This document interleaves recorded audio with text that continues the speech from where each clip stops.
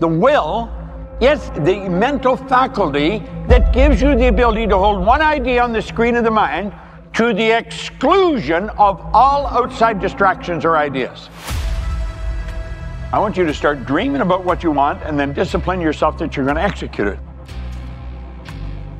Now, you and I are constantly being inundated with ideas through our senses. See, hear, smell, taste, touch. It's flying into our mind. It's so easy to get off track. Most information that you pick up just as you go through your day is negative. It's very negative. Most people spend most of their time thinking of why things won't work.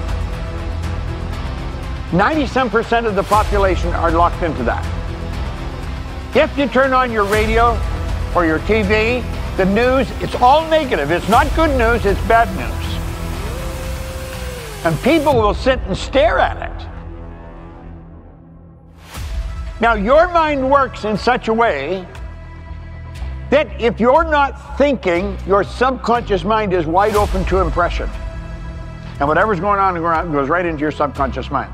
You become totally deductive to whatever the environment you're in. It's very important that you mix with the right people. I am super selective about people that I spend a lot of time with. I don't think I'm any better than anybody. I think I'm a lot more fortunate than most, but I don't think I'm any better than anybody. There's just some people I don't want to be around them a lot. It's doom and gloom. It's bad times. I love what Earl Nightingale said. Don't talk about your health unless you're talking to a doctor. But you know, if you're not feeling well and you talk to somebody about it, you know what they're going to do? They're going to sympathize. What are they going to do? They're going to add more bad energy to the bad energy you're talking and thinking about. If you go to the doctor isn't going to give you sympathy. The doctor is going to give you direction how to get better.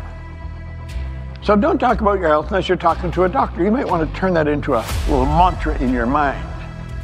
Well, here we want to learn to make decisions, and then we want to discipline ourselves. Decision without discipline probably turns into wishing.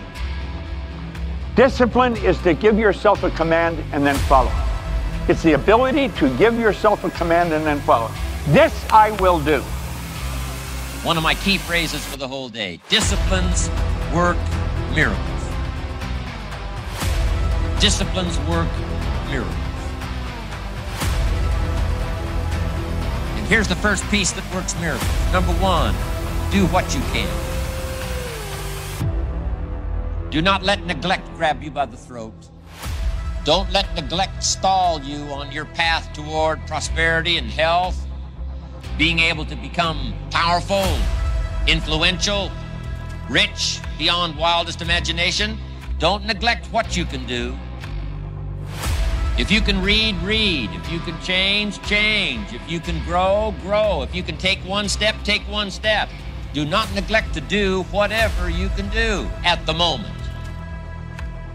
Of course, you can't run a multi-billion-dollar business today. Mark couldn't either 10 years ago. Mark couldn't either 5 years ago.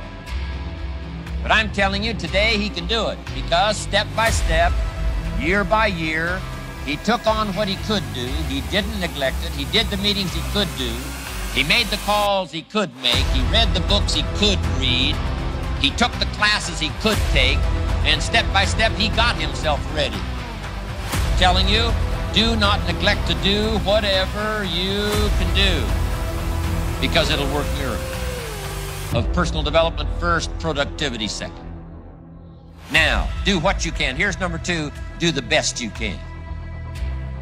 If it's a foggy night and you can only see 100 feet, how can you see another 100 feet? Answer, walk the first 100 feet. Walk as far as you can see, and then you can see some more. And walk as far as you can see, and then you can see some more. So what you picked up here, just do it as far as you can see it. And I promise you, if you'll execute as far as you can see it, you'll be able to see more. Do that, then you can see more. And finally, get in tune of doing the best you can.